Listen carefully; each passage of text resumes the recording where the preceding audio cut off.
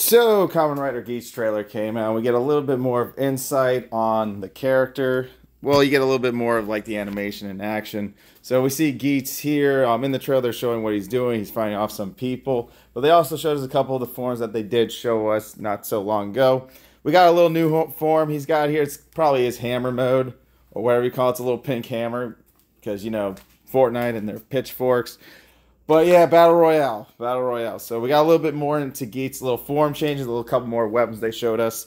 Boost Magnum, which we just went over not too long ago, is being shown here. So he will be probably using it in the first episode. This does look pretty solid at the end of the day.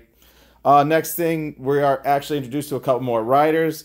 Hopefully their masks aren't too big. These are just little dark silhouettes, so you don't know their full costumes yet. But definitely we'll be able to get more insight on this when we get a little bit more of the lights on the characters. Believe it or not, there are at least, they show us 4 type of riders so far, 4 characters that look main. This one's kind of giving off a Hibiki vibe, but you can't really see the mask too well. But it's interesting. And apparently there's going to be a panda. Woohoo. So now we got a panda, and obviously they took the big helmets from Fortnite.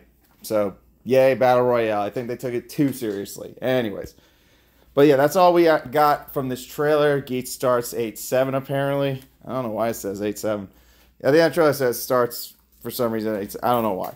But yeah, we had to diagnose this trailer real quick just to show you guys a little bit more of the action, a couple more forms, and what Geats going to be all about. Especially when it comes to ID cons, which means since ID cons are based on the animals, we'll see pretty much, you know, a panda. And maybe a chameleon. Again, maybe some Ryuki vibes coming. Don't forget, inspiration. Anyways, guys, thanks for watching. Y'all be good. Y'all stay safe. We'll see you all another time. Peace.